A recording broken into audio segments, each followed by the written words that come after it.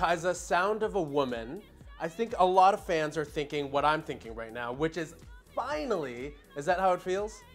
Oh, totally. I'm like the most impatient person when it comes to like holding back music because it's like my artwork, and when I'm finished with it, I want to give it to everybody.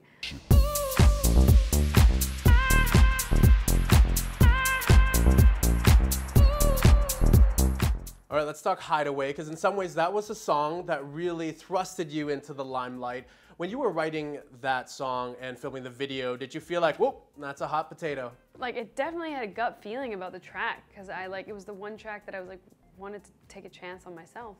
And also to mention the fact that you had a hairline rib fracture. I think I was like on an adrenaline rush, and I think my brain just like somehow masked the pain. I was a ballerina, but I haven't done it for years, and the guy who was lifting me is like a total different like style. And then I kept doing it, and of course I did something stupid and went to a martial arts class the next day. What is love? Baby, don't hurt me.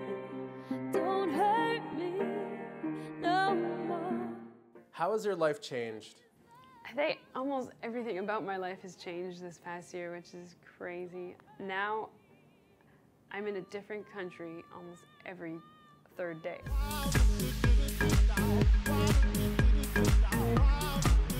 A lot of people might not know you were a ballet dancer, and you were also in the Canadian Navy Reserves, learning to code break, learning to use a sniper.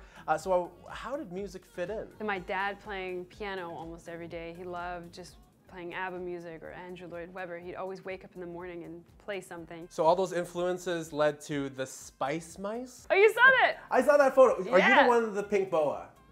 Yes, in the photo. I'm in the front. Yes. It was my first band, the Spice Mice, and I would walk down the streets singing like, actually, just mouse versions of the Spice Girls songs.